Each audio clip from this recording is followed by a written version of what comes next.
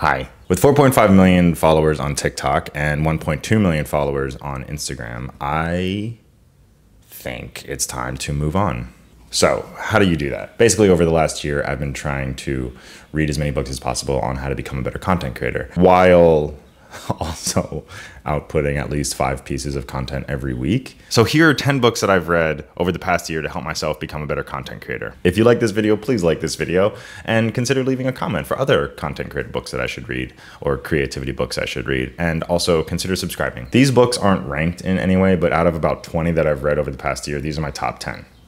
I thought were most helpful. So this all started because I saw this Colin and Samir video. People talking about their favorite books, and it's always like a stack of books and then them in the middle. It's generally like, I read 100 books in 1 month. So here's what I learned. And since then, I've really been trying over this past year to become a better content creator, not just on YouTube, but everywhere. Number 1, The E-Myth Revisited. This book goes into why the E-Myth, or entrepreneurship, is a total lie. Now, spoiler warning for pretty much all of these books, but at the end of the book, he talks about how small business owners shouldn't be focusing on the one business and hiring for the one business to succeed and make that one business grow, but instead build out a process so you can basically franchise your businesses. So for me, it would be building a workflow, building a content calendar, building out what I need from a team member in order for that team member to train other team members. And as I say that, it kind of sounds like an MLM, but it's not. I swear, it's not an MLM. Number 2, At Your Best. This book is basically about creating the time frames that work best for you. So green, yellow, and red zones. For example, my green zone is from 10 a.m. usually to 2 p.m. during the day. My yellow zones are just outside of that, and then my red zones are just outside of that. So during the green zone time, I would do things that I love doing, like editing, working on videos, learning about making videos.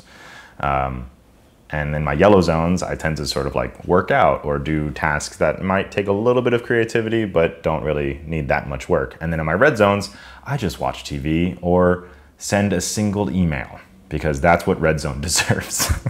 Number 3, Expert Secrets. I accidentally found this book when I was watching a Think Media interview from VidCon. So I started when I was 9 years old, my first YouTube video ever, 2010. Jade mentioned Russell Brunson, and she was the only one in like a month of me looking for different books to read that mentioned him. This first book is more like a workbook mentality one.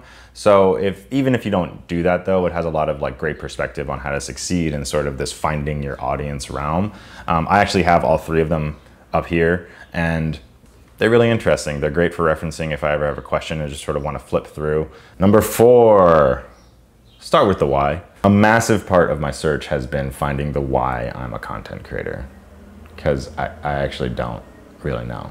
This book helps me connect with other success stories that we all sort of know. After a long time of searching, I think I'm actually pretty close to finding my why, but my wife tends to think that it's just because I like doing it and it's a nice creative expression.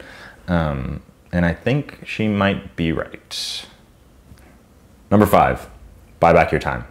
The biggest thing that I got from this book was at the end of it, which was if you can get an assistant to delegate any of these tasks that you don't like doing, get the assistant to do it. Number 6, The YouTube Formula. There are so many books about how to be a good YouTuber, but this one, written by Derral Eves with a foreword by none other than Mr. Beast, Jimmy Donaldson himself, is the one that I think most people pull from in order to create all of the other ones. This book actually has a lot of similarities between Russell Brunson, so I think that they're friends. Like truly, I think that they're like actually colleagues.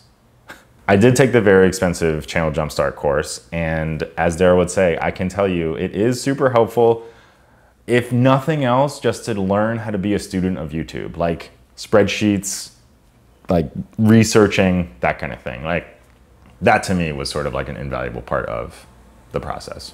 Number 7, Time Magic. This is another time management book. I, again, have a serious problem with time management. And it's actually written by 2 wonderful Aussies that are super into meditation. This book gives you a lot of tools on how to like slow down time. And I think that's so important because time is literally the most valuable asset we have.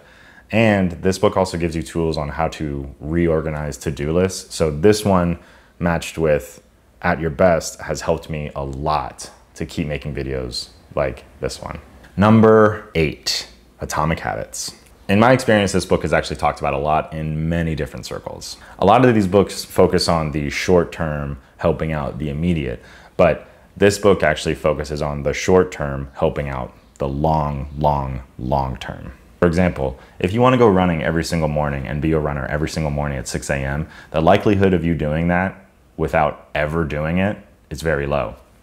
But if you want to be a runner, maybe just start with putting on your shoes every morning. From there, go for a walk outside for 10 minutes, maybe less, and build on that until you gain 1% every single day. All of a sudden, you're running 3 miles in the morning. This book really helped me realign what my daily goals should be. Like, I shouldn't be trying to make 6 videos on YouTube every week, but maybe I can make 1 video on YouTube every week. Number 9, The Creative Act.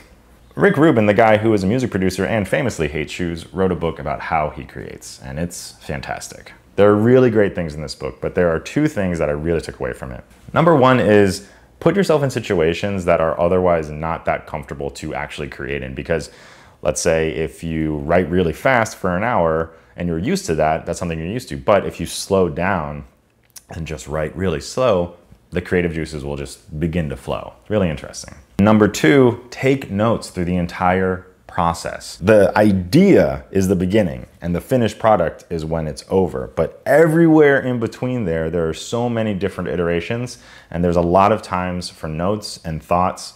And that is where some of your best ideas will come from, because you can just flip through them and say, oh yeah, that one, let's add it to the finished product. Number 10, Unleashing the Idea Virus. This one has a lot of things that actually I think Colin and Samir took a few of them, and they were the one that recommended this book too. But this one for me was all about focusing on finding your audience. I'm still on that path, but I really do enjoy that this book has a lot of pages dedicated to it, so I can go back to it anytime I need to. So I hope this list has been very helpful to you to become a better content creator. I know it has helped me. In the comments down below, please let me know any other books that I should probably read. And if you like this video, don't forget to subscribe.